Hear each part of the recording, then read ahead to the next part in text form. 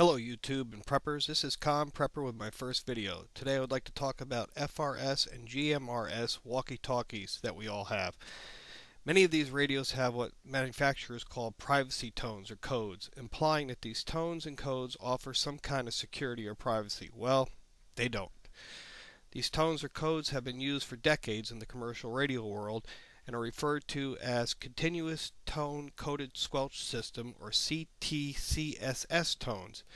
In Motorola and General Electric radios, these tones or codes are called private line or channel guard respectively. A better description would be filtering tones or codes. Tones or codes that are used to screen out nuisance traffic of other stations operating on the same channel or frequency.